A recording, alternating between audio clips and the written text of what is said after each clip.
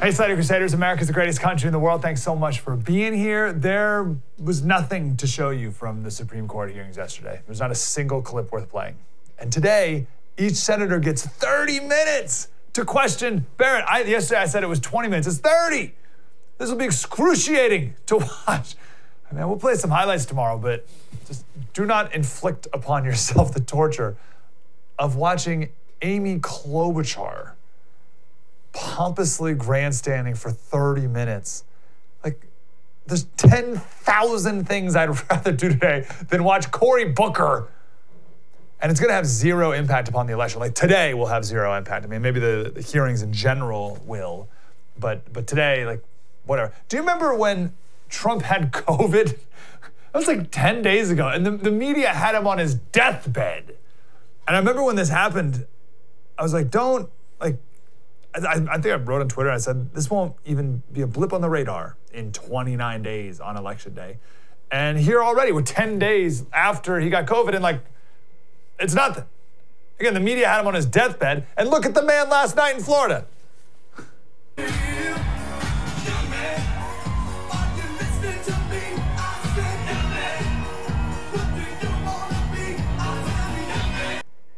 He's loving it. He's having a blast. Meanwhile, here's Biden, poor guy, in Ohio yesterday.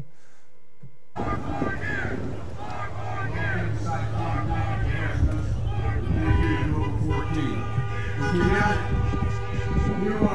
for that introduction. Ooh. Ooh. That hurts. Again, Trump last night.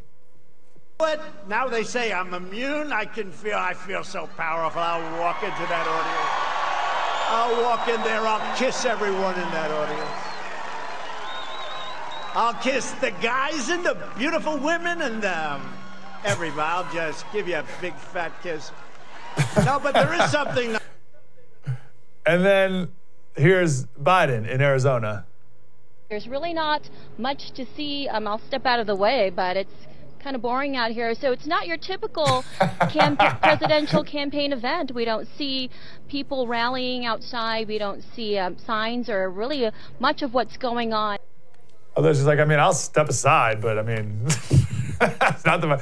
Biden is politically so fortunate for COVID, because he would only have rallies like that if it weren't for COVID. But now he can pass it off as like, oh, safety precautions. Yeah, no one's here because of, social distancing. We just want to be safe. Listen, a local reporter asked Biden, he said, listen, 56% of Americans just said that they're economically better off today than 4 years ago. Why should they vote for you? And Biden yesterday said, well, if they think that, then they probably shouldn't.